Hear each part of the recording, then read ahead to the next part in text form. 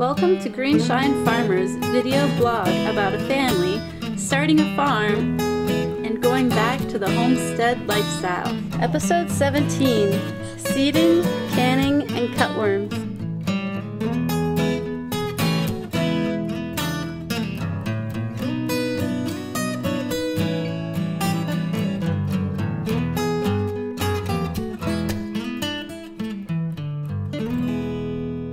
Time for a Rio update. Last time you guys saw him, he was in pretty bad shape. His jowls were really swollen, and he was just not a happy camper. What it actually was just fleas. It was a bad reaction to flea bites, and so what we've been doing is we got him a flea collar. We have been bathing him regularly with this flea and tick shampoo that seems to help, and we've also been using these Advantix drops that get into his oil, the oils of his skin, and are supposed to help, you know, prevent future fleas from coming on. We've also been trying to keep the house really clean, just vacuuming and disinfecting all the, you know, rugs and blankets and everything. He still, I think, has a flea here and there. He's still, like you can see, he's still like kind of itchy, but it's just like night and day from where he was. And so we're just going to keep on, you know, using these measures and just wait for winter, I guess. So this is where we wash our trays. And we've just been so busy on the farm lately that it kind of piled up. I mean, it was literally up to here and out to here, and I'm starting to make a dent in it.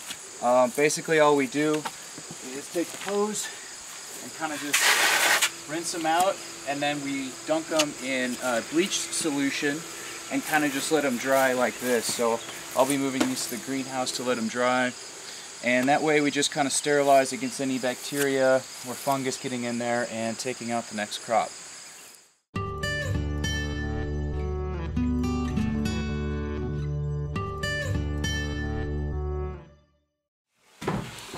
So today is one of those days where it's a little bit sprinkling outside, so I'm going to be inside and I'm basically going to be prepping and canning tomatoes. I think I'm going to make a salsa and a tomato sauce.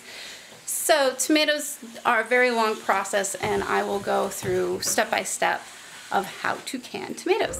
So these are tomatoes from our garden that were either bruised and couldn't sell, or we just had too many of them. We have so many tomatoes right now, so we can't eat them all, we can't sell them all, so here I am canning. I use a lot of tomato sauce in my cooking, so this will be really good for the winter. So first I took the core out, as you see right in this compost pile, and then I put an X in the back.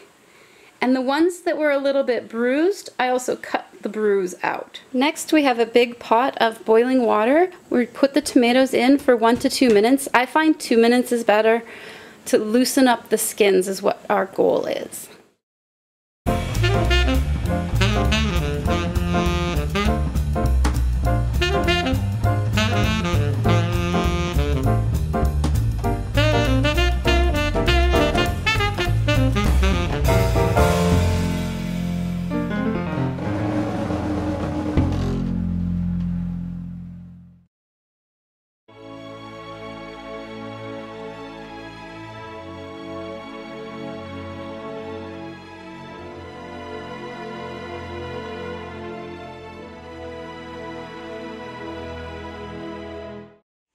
Can you say dog? Can you say dada? So we are just seeding our winter trays. This is primarily all going to be lettuce of the Salanova variety, and then we are seeding a little bit of Bright Lights Swiss chard as well. So we're just dropping these little pelleted seeds. Always opt for the pelleted lettuce seeds when sowing flats, because otherwise lettuce seeds are so tiny and very hard to actually get a single seed into the hole. So yeah, that's that. We're probably just going to you know, these things should be about ready to go into the field in 3 weeks, so that's kind of the end of September, and then that'll give us the month of October to really get them up to full size, and then by November they'll pretty much stop growing, and we'll cover them up and we'll just kind of harvest them as we need. Today we just did 12. So we've been doing anywhere from between 8 and 12 a week. We did some winter boar kale, lots of lettuce, and more lettuce. And anything like spinach and carrots and beets, of course, is all just going to be direct seeded. So, yeah. So now that we've seeded our trays, we're just going to water them in. I put it on a light shower setting. You want to get enough water in there to break the outer coating of the seed, but not too much, because if the cells are too wet, the seeds won't germinate. So we're just going to do a light watering for now. We're going to let it soak in, and then I'll come back and I'll do another light watering.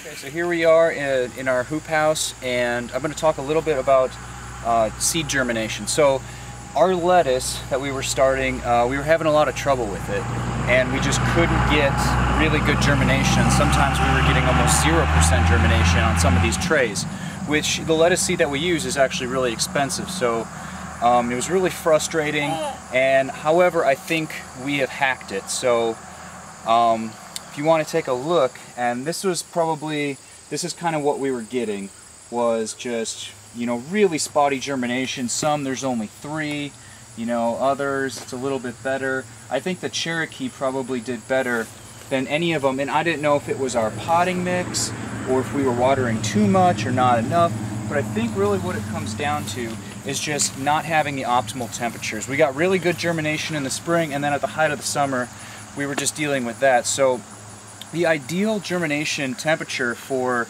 lettuce seed is between 60 and 69 degrees Fahrenheit. So what we did, because it's typically way hotter than that, you know, even at night, is we actually would just seed, water, and then put it in the walk-in cooler where we can actually set it to about 64, 65. And this is the result. So I'm super stoked to see this. These are going to be our fall/winter Salanova lettuces, and I mean, this is just great to see. So almost 100% germination on some of these, and just a really good feeling that we figured it out. Okay, so another one of the challenges we've been working on recently is cutworms. They have been attacking our loose leaf baby greens, and it's been really frustrating. It took me a little while to figure out what it was. I would just come down here and I would just see whole patches of lettuce that were had just pretty much rotted away, and you get this just like this, and you can see these are the eggs. The cutworms themselves are actually kind of hard to find. They tend to burrow during the day, so you just kind of come out and see the after effects of it. So our solution, after doing a little bit of research, was to buy some beneficial nematodes, which are basically microscopic organisms. It comes in a pouch. It's like a powder. I can show you guys it later. And just basically mixing that with water and just spraying it on here, trying to get it down to the soil layer. And what the nematodes will do is they'll go in the soil and they will actually wait for the cutworms to come by, and then they'll attack them. So this is and actually I think it's been working. I'm still in the process of applying it, but some of the newer beds I've planted, such as like this one, I haven't seen any cutworm damage yet. So we'll keep you posted on that, but for right now it seems to be working. So keep the nematodes in the walk-in cooler. They say to refrigerate them. Typically our cooler's about 37 degrees, so that's perfect. All it is, I mean, for $100, this is what you get, 100 million nematodes, and they're basically just like a powder. So you just take a teaspoon, and the dose rate is 1 teaspoon per gallon. So this is about a 3-gallon sprayer pack, and kind of just want to use these guys up. So I'm going to do a hefty dose.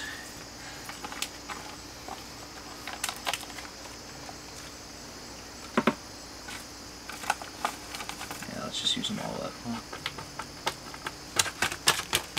So yeah, just this powder, and then since we sterilize our water with calcium hypochlorite, and I'm afraid that might actually kill the nematodes, we're actually going to go get some water down by the creek, just to kind of be on the safe side.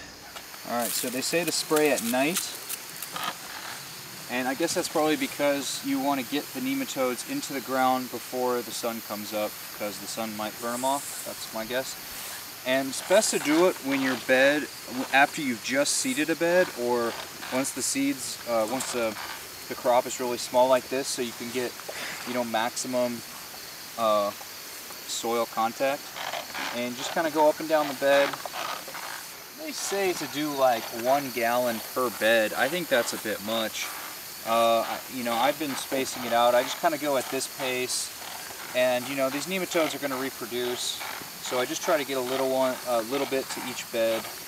And we've pretty much covered this whole plot. I've actually already hit this bed once. I'm just going through and hitting it again because for some reason these cutworms don't bother anything else, but they go after the loose leaf greens, especially when they're in the baby stage. If you guys like this video and you'd like to see more like it, leave us a comment down below, and don't forget to hit the subscribe button. Also, visit us at greenshinefarms.com and follow us on Instagram at Greenshine Farms. Thanks for watching. See you guys next time.